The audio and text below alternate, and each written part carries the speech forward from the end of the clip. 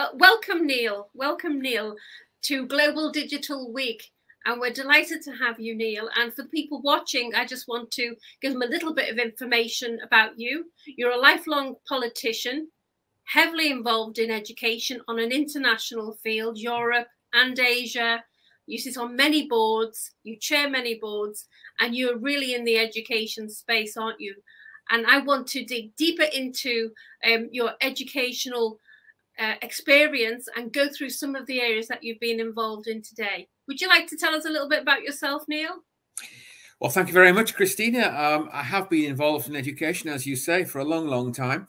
And I continue to be so because I think it's actually of fundamental importance to our economy, our society, and our role in sort of the global sphere. So it seems to me that we have got to get education right. And by that, I mean every education from start to finish, from the day you're born until you could be educated no longer.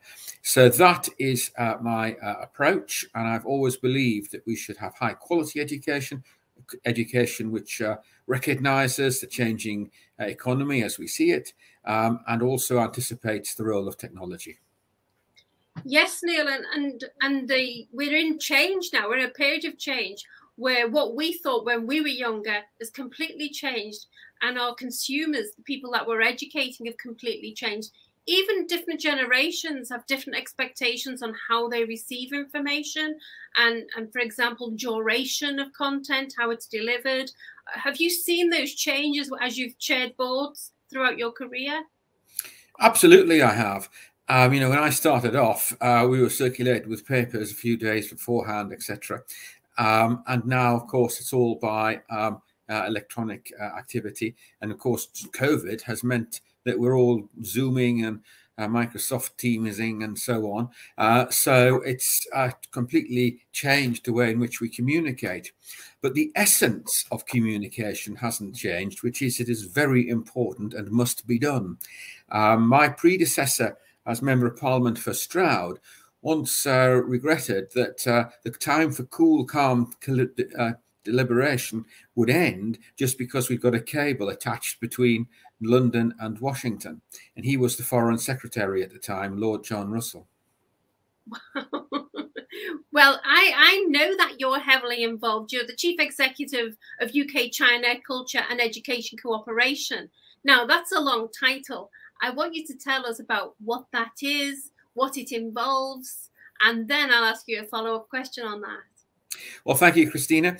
UCEC, that's the shortened version, and the one I keep on using, is a British company charged with the task of finding what's best about education in Britain, chiefly in the early years sector, but not exclusively so, and making it possible for people in China to benefit from it. So that is about choosing the right kind of learning modules, education services, and so on, making them adaptable for China, and making sure that people can seize them. And that's actually the marketing aspect of it. So that's really what we do. We're also interested in creating children's centres, or family centres, if you like. They haven't started yet, chiefly because of COVID. But when they do, they'll further enhance our reach into China. That's fabulous. Are you actually thinking of taking it into any other markets? Well, China's pretty big. Every year, 15 million babies are born, and China has plenty of opportunity. But I have actually worked in countries like Myanmar, for example, with a different label. I was actually advising the then Parliament on how to act really as a sort of a democratic chamber with the usual characteristics of being charged with the task of holding the government accountable and so on. But I actually did a lot in education there as well. So yes, China is not the only place, but I will focus on that for the time being. Well, there'll be many people watching this who are also in the education space. There will also people be watching, if you like, from different governments around the world, and they'll be trying to transfer knowledge from one place to the next. Do you have any guidance or warnings about transferring content or courses and knowledge? I think The first thing I would say is you've got to remember that lifting up something which looks good in one country might not land particularly well in another unless you take into account cultural differences, differences of process, administration even, and certainly obviously language. So you have to localize, if you like, the material that you are taking abroad. And I think the best way to do that is have the right set of partners in the country to which you are promoting your products. So in the case of UCEC, we've got really good relationships with universities and education institutes in China. And I think that's absolutely critical to the success of our model. I couldn't agree more, because this conference, it is about technology, but you've got to have brilliant partners, haven't you? Well thought through partners aligned in the mission that you're trying to move forward. Yes, you do. You've got to choose your partners well, and develop a relationship with them, which is based on trust, transparency, and ease of exchange of ideas and so on. I do that. Obviously, between United Kingdom and China, we're challenged by distance, but and also the impact of COVID, because we can't get to China right now, or certainly not easily. So it's getting up early in the morning and doing the Zoom meetings then and so on. But it really is essential to build relationships.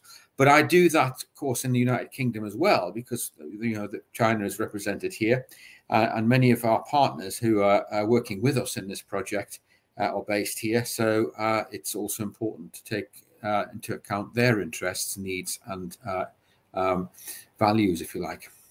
And it's fair to say that we were increasingly using technology to communicate the way we are now and with our partners. But when COVID hit, we were thrown into it. I think everybody will agree that we all had to start learning tools that we'd had no experience of in the past. That's been a challenge for everybody. I think that's absolutely right. Let's not forget face-to-face meetings have their value. We first met at a face-to-face meeting, yes, I like them. I think that Zoom meetings can be often a little bit too transactional, yes, and I think that face-to-face meetings are better for developing ideas and strategy. But a combination of both is really important. I'm looking forward to getting back out to China because I want to see people face to face, because that's how you can read the body language, etc., as much as anything else. And I do think that all forms of communication need to be used. Yeah, I think you're right. And what I'm hearing from businesses, it's going to be a bit of a hybrid model. And I think what's going to happen, we're going to start meeting face-to-face more, because I think most people prefer it. But we'll be able to add value to our meetings or take away actions and have quick catch-up, just like we are now, rather than waiting for the next meeting. I think things will move faster and be more efficient with the use of technology now for collaboration. Yeah, I think that's exactly right, because of course it's easier to follow up through this sort of technology and so on. But I do think you've got to network as well, and you can't just sort of switch on your Zoom and start networking from home. You have to know the people really before you start Zooming. So the networking activity, the networking function is still important and still needs to be done. Yeah, I totally agree. Now, Neil, I'd like to move on to your role as chair of the Pearson Commission for Education, Work, Life and the Changing Economy. I'm particularly interested in a changing economy because this is an international conference. So many countries are looking to change and adapt what they do for their economy. Do you have any advice or models or best practice or insights that you can share on what you guys were looking at that time? Well, our commission, as you say, was looking at the changing economy and actually thinking about how skills can be cultivated, developed across the piece to meet the needs of the changing economy. But you do need to know what the economy is changing into so that you can plan the skills and requirements going forward. So what is happening? Well, obviously, we've talked already about communication, and that's a characteristic which is obviously changing. But there are other things as well, and that is the type of activity we're doing. Manufacturing still happens, but often in a different way. It's not sort of car manufacturing where cars are coming down the line and one after the other, but quite often bespoke models and so on. And so you're needing to think about supply chains, you're needing to think about the workforce that all participates in that. I remember going to a factory in East Germany, a Porsche car factory, where, of course, at one time, the Soviet Union were dominant and East Germany was in a communist situation, and things weren't very efficient at all. But this car factory looked really good, and I was impressed by the supply chain. And this really leads me to my first key point about the work of the Commission, because the supply chain not only included the obvious, like batteries and tyres and so on, but actually schools, colleges and universities. Porsche were thinking not just about the raw materials, but about the human resources and where they came from and how to cultivate them. So I think one of the big changes is exactly that. And you see that in the Republic of Korea, where there's a huge interest with big conglomerates in what the education system is producing so that they can benefit from a workforce which is primed and ready. So that is one of the big changes, the relationship basically between education providers and the professions, the employers. I think the next big change is the way in which customers are able to basically navigate everywhere for anything. It seems to me that that is clearly going to actually encourage more of the bespoke specialist product services requirements. I think it's also going to mean that businesses just simply have to be even more sure-footed in understanding what the market looks like and reactive to those understandings. So those are the key changes. And I think the final point I would make is that the economies are changing between each other. By that I mean, obviously, United States, the European Union have been dominant economic powers and will remain so. But they are being challenged by emerging powers from elsewhere. Obviously China, but India too, and other countries as well. And so this is not just a question of thinking, well, what am I doing internally to be competitive? We have to be competitive everywhere. Yeah, absolutely, Neil. And I think it's also important in terms of resilience with climate change and with technology, that we need to monitor our supply chains because they are now increasingly international, global. And as we put our own agenda together to transform our businesses, our business models and what we do and who we work with, sometimes it's easy to forget that we need to monitor our supply chain, the people who provide us, and how resilient are they, and how are they advancing in technology. Have you guys had any conversations about that, or do you have any insight? Yeah, I think there's several things to say about this important area of supply chains. One is actually reputation, protecting your reputation. Dyson have recently come into trouble because of sourcing some products from areas in Asia which are just simply not good enough in terms of management and treatment of people. So I think it's really critical that firms recognize this question of reputation. They don't want to be connected to an outfit which simply has practices which are unacceptable. So that's the first thing. I think the second thing is that you've got to make sure that you've got good relationships with your suppliers, wherever they happen to be. Now, the United Kingdom has taken the extraordinary decision to make things harder for most of its supply chain because, of course, we've left the European Union and therefore created a lot of friction between ourselves and suppliers. This is having a devastating effect on many parts of our economy. So I think the second lesson is that wherever you happen to be, you've got to make every effort to have good relationships with your suppliers. So protecting your supply chain, and that means good relationships, obviously, with China, for example, if you're in the Indochina area or whatever. And I think that is absolutely critical. And the third thing about supply chains, we've seen so easily how they can be disrupted by the incident in the Suez Canal, for example.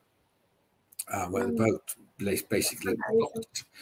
And it makes us remember that supply chains, trade generally, is really intense and it's really significant.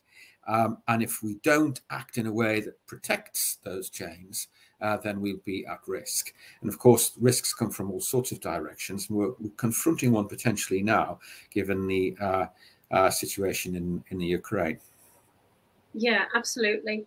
I want to move on now to the point that you are the founder of the Festival of Manufacturing and Engineering. And so I'm wondering why you were the founder of it. What was your motivation for it? And was it received well? Did people take action? And where's money being spent? Well, those are three really good questions. When I first became Member of Parliament for Stroud, I was absolutely astounded to hear the Association of Secondary Heads tell me that the days of manufacturing were pretty much over, and none of their pupils would be heading into manufacturing. Well, even when they said it, I thought they were wrong, because I knew that 25% of all jobs in the Stroud district were actually connected to manufacturing. And so I thought to myself, if the schools don't understand the importance of manufacturing, even though they can actually, in most cases, see a factory from their staff window, how are we going to really get young people to think about jobs in engineering and manufacturing? So that is why I started it off. And we were really successful, because what I found was that large numbers of companies across the area were really thinking the same thing as I was, that we need more people to come to our factories with the skills and so on. And so it was really easy for me to get Renishaw and other great companies to sign up and say, we'll support you. Even Airbus down in Bristol were fantastic supporters.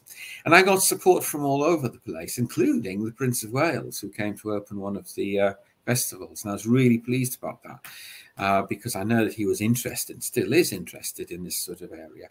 And so to have sort of the future king in Stroud giving his support of the project was really helpful. So that was why I did it, and that's how it unfolded. Well, so can you tell me what kind of achievements or what kind of insights and knowledge transfer was taking place because of the festival? What do you think people were learning? Was it more a transfer of knowledge to educators so they have an understanding and appreciation of what was going on? Well, that latter point's certainly true. I did notice that schools were certainly thinking more about engineering, mathematics, the STEM subjects in general. So that was good. But what I was most pleased about was actually the number of people who went into apprenticeship schemes with firms, local firms, to proceed down in there. I noticed that a lot of them were going to Filton to learn about aviation with Airbus. Renishaws were really good. They recruited large numbers of apprentices throughout every year, and so on. And I saw the traffic of pupils going in their direction. So I was really pleased with the progress and success there. And I was sorry when I lost my seat that it wasn't going to be as successful going forward. But I certainly feel that that sort of thing is a good thing to do. Yeah, things are often driven by the passion of an individual, aren't they? But you know, Neil, I think this is a common discussion globally about the language between business and educators and closing that gap and the awareness. And so I think there's a big piece in that place that we need to tackle, and other countries need to tackle. It's like a completely different language, isn't it? A different way to look at things. You're completely right about that. And we really do need to, switch the lights on, so to speak, in both the world of manufacturing and engineering, but of course, actually the world of business. It's not just the making of things, but it's everything else as well. Because I think you learn such a lot by doing that. meeting people, learning about their experiences, and actually sometimes seeing the problems and helping to solve those problems is all good for the sector as a whole. So I'm a great believer in people working together. And I admire, for example, the German economy, which insists on having chambers which are both statutory and compulsory, so that all businesses are involved in the sort of relationship building with schools and colleges and so on. And I think that's one of the reasons why the German economy is so much more productive than our own, because the workforce is already imbued with the ideas that it needs to have to go forward. But of course, we're not just talking about Europe, and I've started to see the same things when I was in China. You know, that sort of real interest in understanding the relationship between education and business, especially in the field of robotics where I was working in. Yeah, I think you're so right, and that brings me to that point about trying to create an environment where people are curious to find out more. We had a conversation about at the HR panel, and that was about human resource professionals. Well, there's different levels of human resource professionals and different disciplines, but about the importance to understand technology, the future of technology, and how it can really impact the business, help the business grow, or help an organization achieve its objectives. And I think also in the education space, this needs to happen too. I know there are many forward-thinking teachers. I know there are brilliant people out there, but we can't have brilliant people. We need more. It needs to be everywhere. I'll quote Rohit Talwar, it needs to be intimate. We need to intimately be curious about how we can do things better and how we can serve our clients better, like our students or our employees. So I think that using these tools, but also using these tools to understand the more detailed tools that you can use in a business, like AI and robotics and so on. I completely agree with you, and I think it's so important to encourage people to be open-minded about technology, and you know, AI, robotics, and so on are there.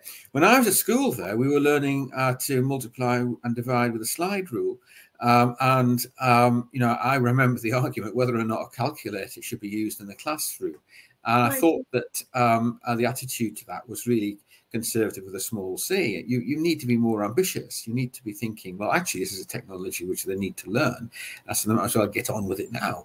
It doesn't mean to say you won't understand the principles of addition and multiplication and so on, but you do need to know what a calculator can do.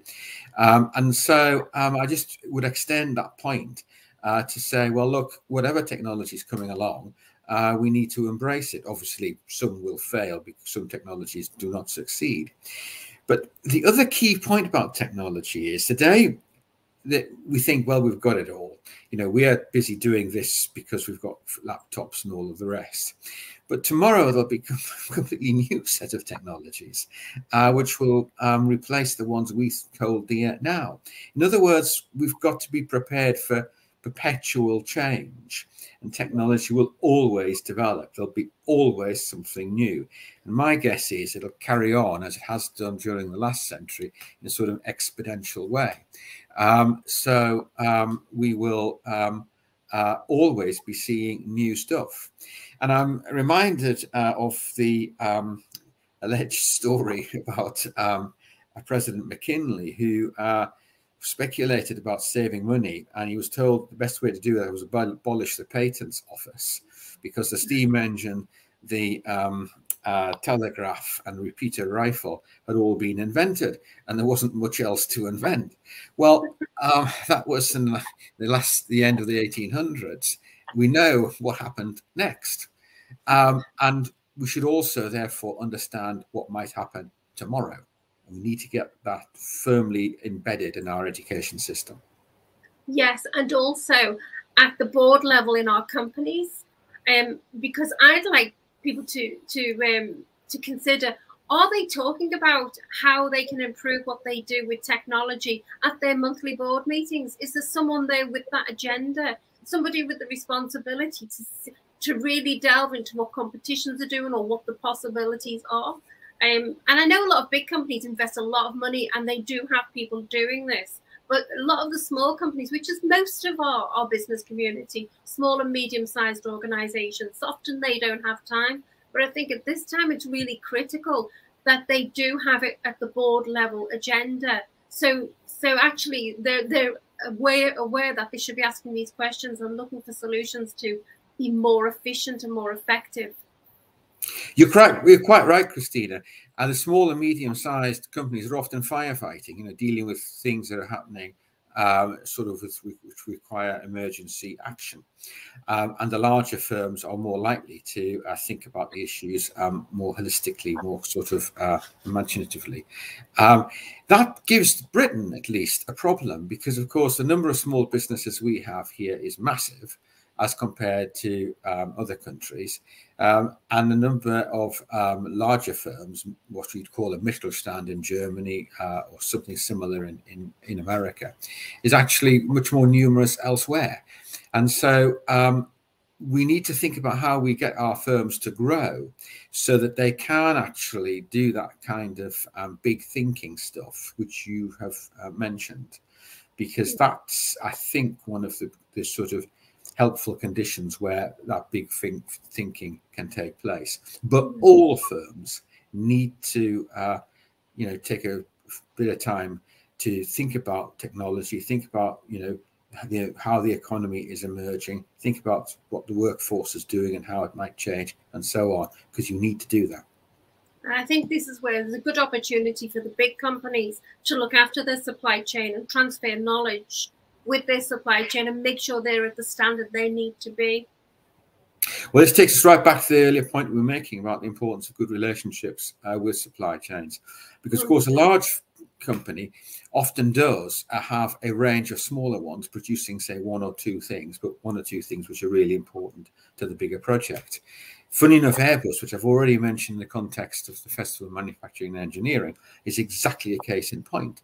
They were looking around my constituency for suppliers of paneling and so forth in aircraft, and Airbus were sensible enough to understand that they had to have a good relationship with their suppliers, so that quality was always guaranteed, that product would arrive in time in plenty of numbers, and so on. And this is crucial, that the suppliers could adapt to changes in the aircraft itself. So when new models were being considered or updates were being considered, then change could be easily accommodated.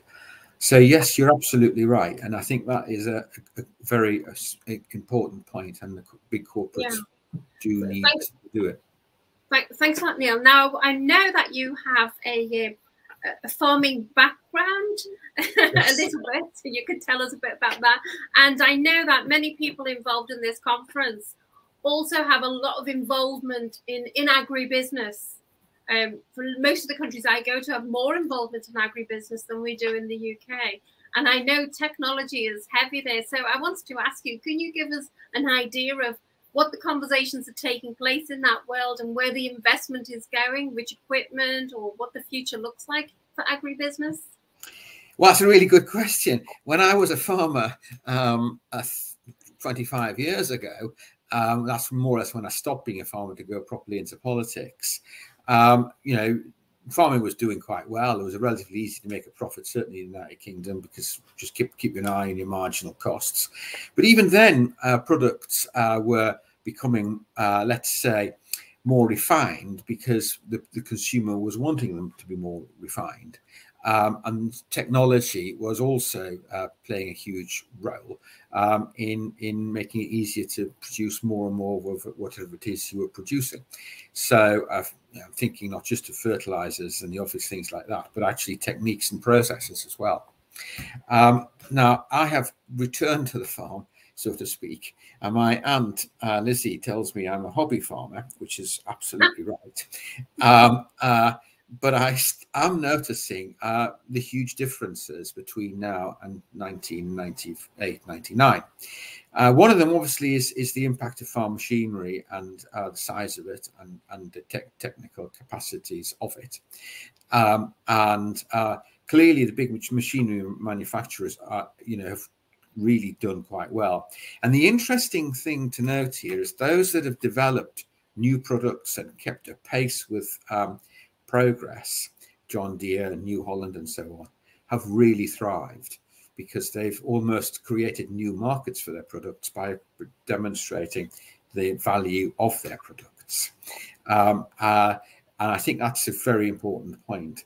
The other interesting thing is, of course, agriculture, like any other sector, is regulated, but agriculture is regulated in really quite intense ways, because nobody wants to be eating the wrong kind of food, and so on.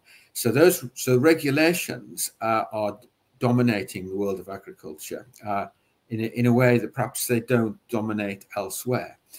I think it's really interesting to see how the markets are responding to those sort of circumstances.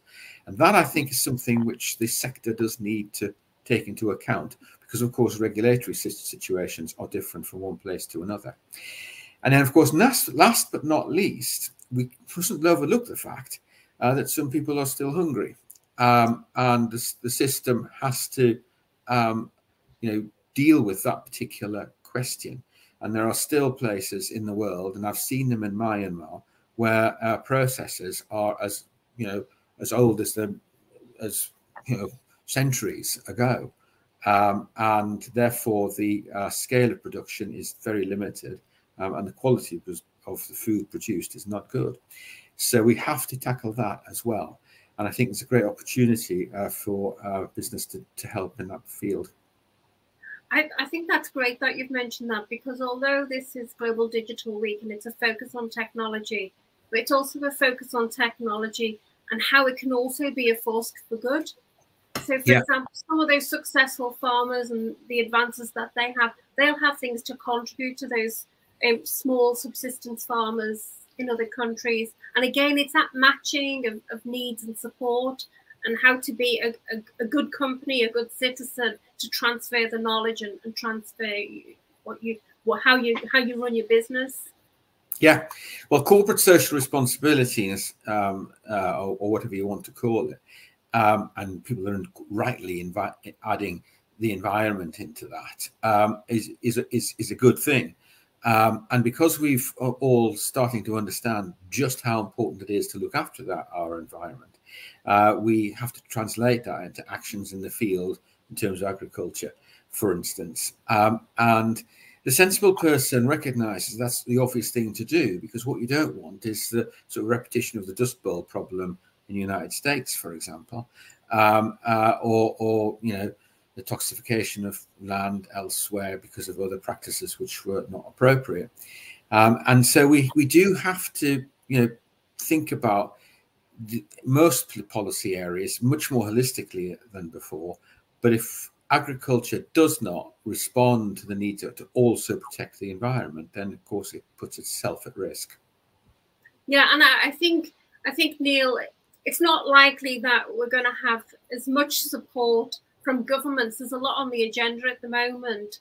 There's always support from governments, but there's nothing better than industries getting together to collaborate and innovate, to see how they can do things better as an industry. So I think we all have to come together in different ways to contribute to the solution. Yes, we do. You can't just rely on government, because if we're talking about a global economy, then you've got quite a lot of governments, each to think their own ways forward. And so you're not going to get everything as consistent as you might imagine, although there isn't increasing evidence that governments are working together to bring about good outcomes. But you're quite right. Business has a real opportunity and also responsibility to work together to deal with some of these issues. And as I've already pointed out about John Deere and New Holland and so on, manufacturing products which are making agricultural production easier and more efficient, but also more environmentally responsible across the whole globe. That's businesses looking for the opportunities in that way. And that's exactly what they should do, but we need to see more of it. Yeah, that's great. Now, I want to move on to you recently taken on a new role. Is it Chair of Talent ED? Yeah, talent. Yeah, talent head. Ed, is that how yeah, can it's you a tell me voluntary about role. It's a voluntary role, but I was proud and pleased to do it. One of the difficulties that we've got in this country is that there are really far too many children who are not, let's say, getting the best out of the education system because of the impact of social deprivation, inequalities across the area, and so on. That is a complete disgrace, really. We need to make sure that everybody has a fair opportunity. That's good for society. It's also good for the economy. Therefore, what we're doing is saying, look, those who need extra support through tutoring, we're going to provide it. The government is actually supporting this through its national tutor program, but we are one of the key deliverers, we're active in the Midlands, in London, and increasingly in the North. And I'm really pleased that we're helping so many young people, get the best out of themselves for the future that they richly deserve. That's wonderful. It's great that there are so many other players rather than just the traditional educational system. There's a lot of focus. Lots of people are doing different things, different projects to support young people because we recognise it's a different world and everybody needs to help, especially with what's just happened with COVID, because they have suffered a lot trying to make sense of what's going on. So, if they were disadvantaged before, it's going to be worse for a period of time. You're completely right. And COVID certainly put the magnifying glass on that, and actually the multiplier as well. But we have to face up the fact that for too long we've had far too many children not being properly supported. And that is something we need to put right. I think it requires reform elsewhere in the education system. And I'm busy writing a book to explain what those reforms should be. That will be published in May, so stand by for that. But as you know, it is really important that we recognise that a child who is born in a nice part of London is obviously fortunate and lucky, but a child born in some part of the north or a coastal area, for example, where we know performance is not good, you've simply got to put that right. And we cannot have our people in this country having such a detrimental impact to the start of their life as we do have. Now, this applies to other countries as well, some less so than us, some more so. And so wherever you are, the important thing is to look to see if your education system is giving every young person the chance that they need. Yeah, I think you're so right, because the educational system can only go so far, and I have seen this in other countries, and that's why it's so important, as you say, to engage the local stakeholders, people who know on the ground. They'll have the solutions. They just need a little bit of empowerment, direction, or a model to follow, something that's been successful in the past. So I'm pleased to see this taking place, but the more we can get coordinated and more of it, the better we'll be.